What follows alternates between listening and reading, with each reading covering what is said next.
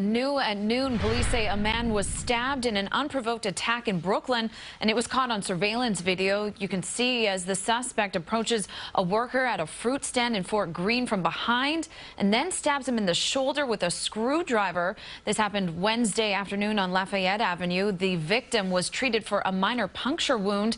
He spoke to us this morning but did not want to be identified.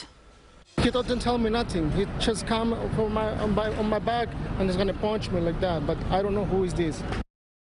Police say the suspect ran off towards Fort Greene Park.